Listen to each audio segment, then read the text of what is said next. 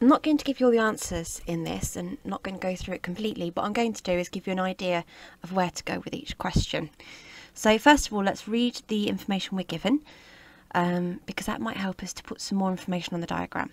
So in the diagram, BCF is a straight line. So this line here is a straight line. And DCF is an isosceles triangle. So we could put little dashes on the sides to show that those two sides are equal because it's isosceles. Angle EDG is an exterior angle, of the pentagon ABCDE. So that's already marked on. We can see it's an exterior angle, which means that CDG must also be a straight line. We need to find the angle marked as X, and we need to tick a suitable reason. Well, first of all, I can't see any parallel lines, so there is absolutely no way that this is going to be alternate angles. Remember, we've already been told that there's an isosceles question in the isosceles triangle in the question. So, is X part of the isosceles triangle? Yes, it is. In fact, this other angle over here would be X. So that's the reason we're going to be using. So we can tick that already. Won't be that one either, because although X is on the same line as 128, they don't fit together. So now we know that we have this triangle, CDF. We know the angles inside any triangle must add up to 180 degrees. So that means we've got X and X, which is 2X, add 128, and we know that's got to equal 180 degrees. And we can solve that equation to find out what X is. Looking at the second part of this question, it tells us that angle DEA equals angle ABC. So DEA is that angle there, and ABC is that angle there. And I'm going to call both of those Y. That's important. And that then wants me to work out the size of the interior angle DEA. So that would basically find out what Y is. Now, as before, remember this is a pentagon, so we need to remember that a pentagon has how many angles inside it? It has 540 degrees. Then we need to look at the diagram and what else can we work out? We've got a couple of those given to us. What can we work out? Well, remember how we said that CDG was a straight line? That means that we can find this angle here, that purple angle.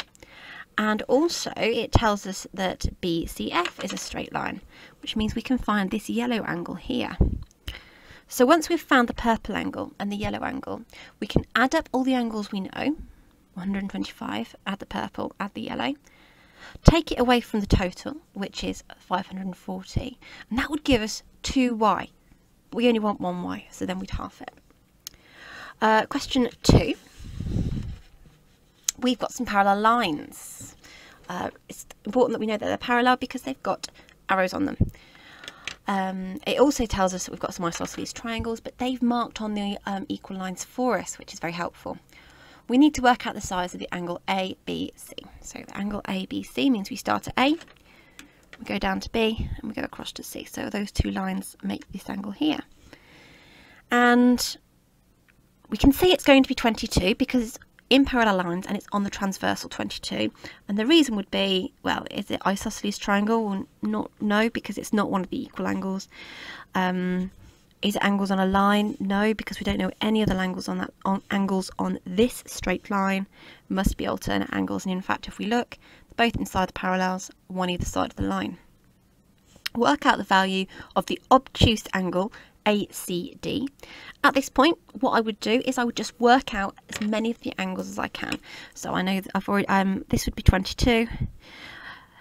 All the angles in that triangle must add up to 180. So that means that those two must add up to 158, which means that they would be 79 each.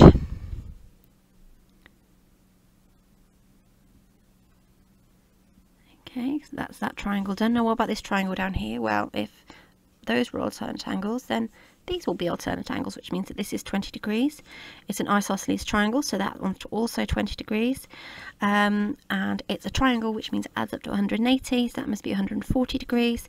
I want to find the angle, the obtuse angle ACD. So from A to C to D. There's two angles, one is obtuse and one is reflex. I want to find this one here.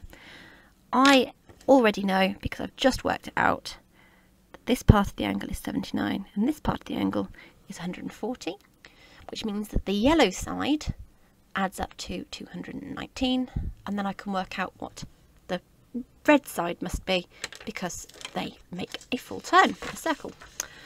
Okay. And this question is using the fact that we've got a regular polygon. Regular is the important word here. Remember, that means all of the sides and all of the angles are equal.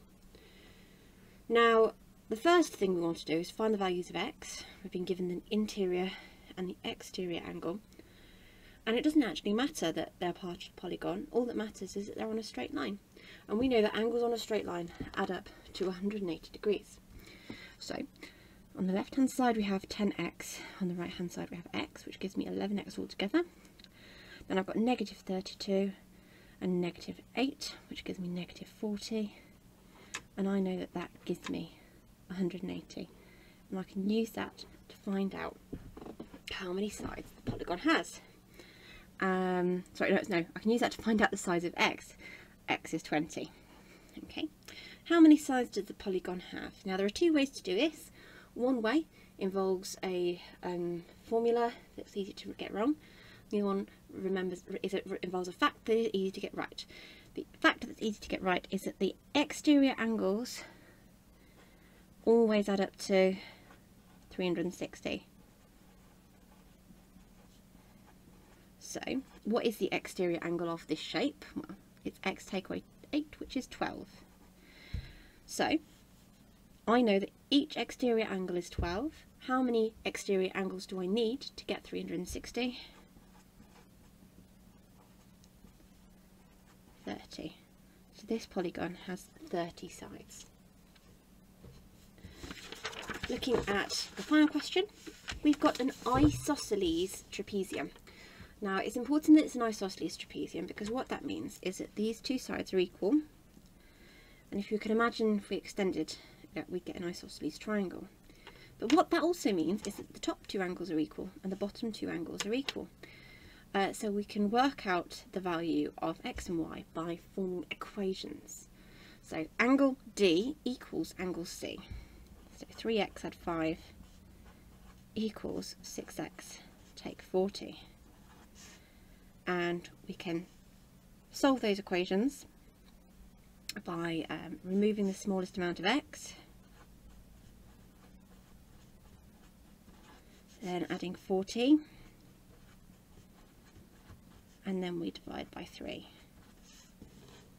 giving us x is 15.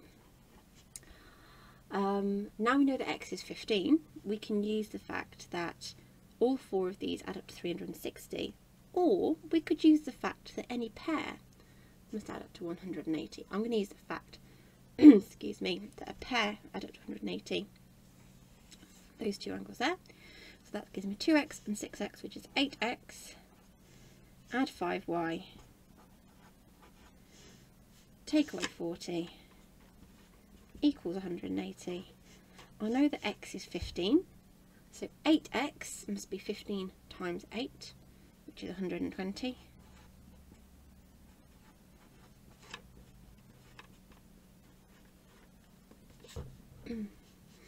120 take away 40.